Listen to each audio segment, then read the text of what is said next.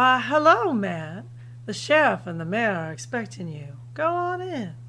Thank you, Miss Daisy. All right, Sheriff, I'm here. Hello, Your Honor, Madame Lot. Ivor, how are you feeling, sir? I've been a lot better, Matt. All right, I'm here. I hope this is important because I'm missing school. What is Mr. Clarke doing here? Madame Lot can stay as she is assisting. But I'm sorry, Matt can't stay. Now, Smokey, some may put up with your cheek, but Deputy Railroad Marshal or not, I will. Actually, Smokey, they can. Matt, I need you to come over here. By the mayor. Will you please? Matt, raise your right hand. What? What's going on here, Your Honor? Smokey's right. I shouldn't. Just raise your right hand, Matt, and shut up. Now repeat after me.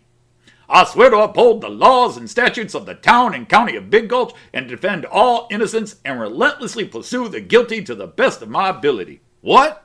Just say the concerned words, Matt! I swear to uphold the laws and statutes of the town and county of Big Gulch and defend all innocents and relentlessly pursue the guilty to the best of my ability. Now, by the power invested in me as mayor and judge of Big Gulch, I now appoint you sheriff of Big Gulch. What? But Buck is sheriff. What is going on? Now, Matt, things have come up, and I have stepped down as sheriff temporarily. But I retain the rank and authority as chief deputy. Donna and Diesel Dan have already been deputized. Dan will be here shortly. But, Sheriff, Buck, what is going on? Will somebody tell me? So as I've resigned, but it's not an election year, the former sheriff of mayor can form a list of temporary citizens who can be offered the job until the next election. We made a list, and you're the only one on it. My original deputies have disappeared, and I can't deal with this. So desperate measures were called for. I don't know what to say. Just take the damn job and shut up, Matt. Your Honor, Diesel Dan and that Marshal Tucker are here, sugar. Can I be deputized too? Show them in, Daisy. And no, you cannot be a deputy right now. Well, it seems all my talents are being forgotten or ignored here. Fine. Hey, Matt, did they swear you in? Yes. Yes, I guess they did. How are you? Hello, Marshal Tucker. Now, can someone tell me what is going on here? Well, now that we are all here, I shall explain. You have been called hither. Called, I say, though I have not called you to me. You have come here and are met in this very nick of time, by chance as it may seem. Yet it is not so. Believe rather that it is so ordered that we who sit here and none others must find counsel for the perils of our world. What? Oh, sorry. I just broke into a little token verse. I've been able to help Ivor deal with the poisoning by this vile drug, and he has much to tell us that we should all hear immediately. All right, Ivor. Tell them what you told me and Smokey. It's hard to remember everything, but this cool cat, I mean, man, he calls himself the Kahat. He's an opium smuggler. He has a special type he calls his recipe. It makes you see things and do things you don't want to do. He wants to spread it throughout the country. He has a band of followers and they do his bidding. He killed Miles Dugo, and he has Wilbur Farr working for him. That's why I'm here, Matt. Sheriff Dannon summoned me when he heard about the Fall to Go disappearance. We've been looking for them for 2 weeks, along with their missing train. Train workers and wagons have been disappearing all through the Southwest. We have men everywhere, and are having no luck. It's all gone to hell lately. We have local homesteaders go missing. I've got deputies missing. Somehow this has to be connected. So where is this Kahat? Sounds like Matt and Marshal Tucker should form a band and go arrest him. Where's mine? Where's your what? No, they're at Where's Mine. His commune is there. All right, let's get some men together and head out there. Hold on, Marshal. Ivor, why kidnap the railroad tycoons? How does that factor into this Kahat? The Kahat. You don't want to get punished. How does this all factor into the Kahat's opium plans? He said a benefactor wanted them removed. He was supposed to kill them both, but he wanted Wilbur and me. Who is benefactor? Is he someone we should know? I wonder if he meant benefactor. A supporter, a business partner. Yes, a partner. But the Kahat wants to kill the benefactor too. Sounds like a lousy partnership. So why'd they want you, Ivor? I was supposed to drive his peace train. He's going to smuggle his opium on trains. Now he did kill Miles to go, you say? Yes, I remember. He killed him on the train. Well, I think you all better get out there quickly. Sheriff Clarke? Marshal Tucker? No, wait everybody, there's more! Tell them about the war, Ivor, what you told us about the war. I'm tired. A war. The Kahat, he to start a war. A war? A war between whom? The Cleveland tribe. The Kahat, he must start a war between them and us. The Cleveland tribe has been peaceful for close to 20 years. Why does this Kahat? The Kahat. You don't want to get punished. Why does this fellow want a war with them? He say he don't want war. Benefactor wants the war. What? Why does someone want a war with my people? Now, Daisy, I mean Miss Clarke, you do not belong here. Oh, shush, Silas. The name's Little Beaver, and I'm of the Cleveland tribe. And no one is starting a war with my people. I've got to warn them. Miss Beaver, please, wait a moment. Daisy! Miss Clarke! Little Beaver, hold on! You're on the way. We need to... Ivor, why does this benefactor want a war? Something about the land. Benefactor needs the land.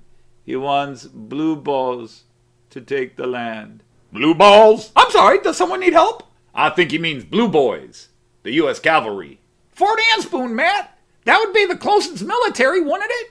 But who will attack whom? The Cleveland tribe has been at peace, and Fort Anspoon wouldn't go up to the reservation without provocation. They took a general.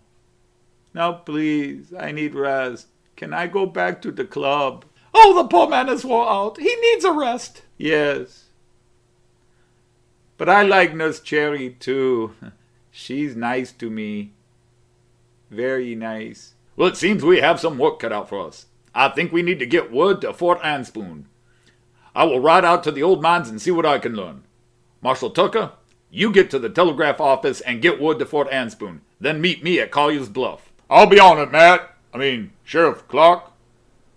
Sheriff Clarke. Just doesn't sound the same. And now I suppose I will be told to stay here. It's too dangerous. No, Smokey, you aren't really a law officer. No, Smokey, you can't just arrest people. No, Smokey, that's not what those handcuffs are for. It's all a bunch of horse poop. No, Smokey. See? I knew it. No, Smokey, I need you to work with Marshal Tucker. Tell him what all you've learned. Then get in touch with the railroad companies and tell them what we've learned about Miles Tugo and Wilbur Farr. Really?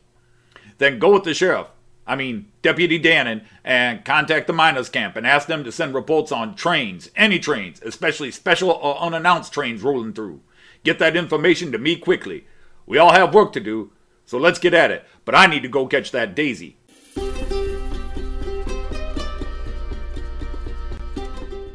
Daisy! Daisy Clarke! Now you wait up, gal. Don't try to stop me, Matt. My people are in danger. I wouldn't think of it. But I also don't need anyone doing anything rash my first day on the job. If you will give me a bit of time to get more information together, I will help you and we will both make sure your people are safe. You would help me?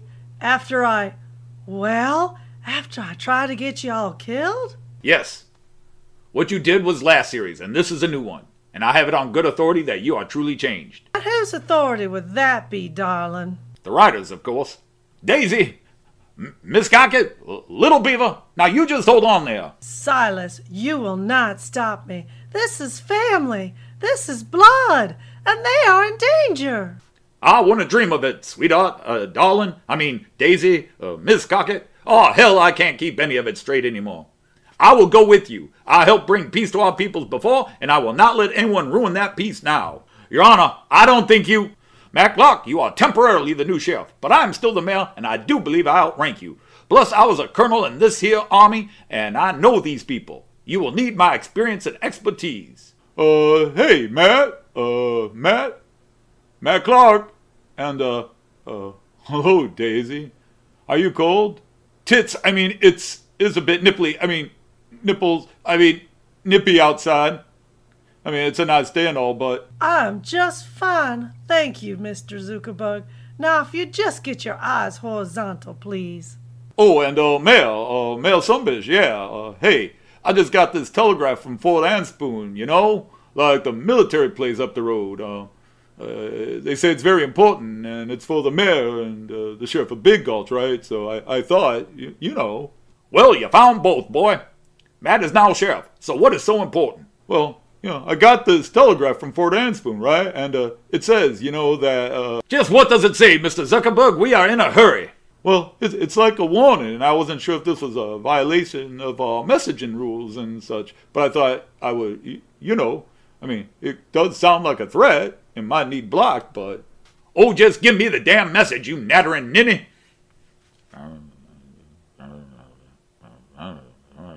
Your Honor, what does it say? Oh dear, this is not good at all, Matt. Little Beaver.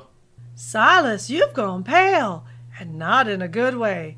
What is it? It's a report from Fort Anspoon saying a detachment of troopers were ambushed near the old mines on Collier's Bluff. Ambushed by whom? By the Cleveland tribe.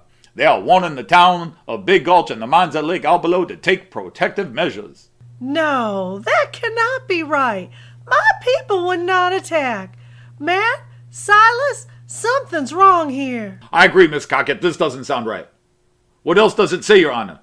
Does it say anything else? You look stone cold. Yes. It says my nephew, Major Wiley Sunbish, is missing in action and presumed dead.